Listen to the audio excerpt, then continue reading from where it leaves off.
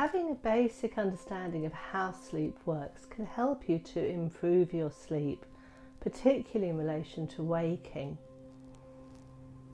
We sleep in 90-minute sleep cycles, 90 to 120 minutes.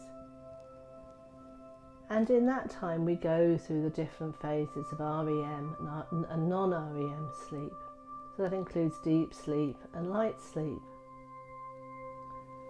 If you're waking in the night and you're worrying about it, then just understanding that it's actually quite natural to wake at the end of a 90 to 120 minute sleep cycle can help you to just relax back down.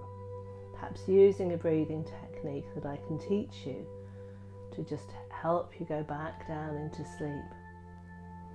Because a good sleeper will wake and turn over, stretch, and then go back down. A professional insomniac like I used to be will wake up and just carry on waking till I'm wide awake and lie there for hours. So if that's what's happening to you though, you may need some help to just reset that sleep so that you just drift back down instead of carrying on waking. If you're trying to wake somebody in the night and they're in deep sleep or REM sleep, then that can be very, very hard.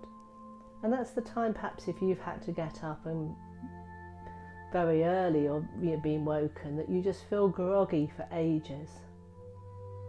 It's because you've tried to wake in the wrong part of your sleep. If you're in light sleep, it's okay, you can wake, but if you're in sort of deep sleep or REM sleep, it's not really designed to wake up easily. It's when all that healing and processing is happening. If you've got teenage kids, you probably know just how hard it can be to wake them in the morning.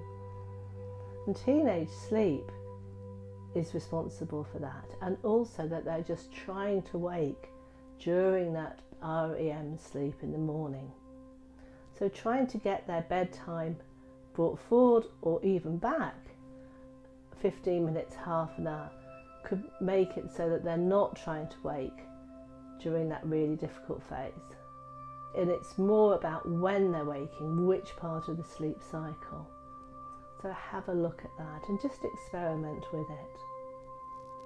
And if you need some more help or advice on improving your sleep, then do get in touch. And I'll give you some free hints and tips that you can use straight away to improve your sleep.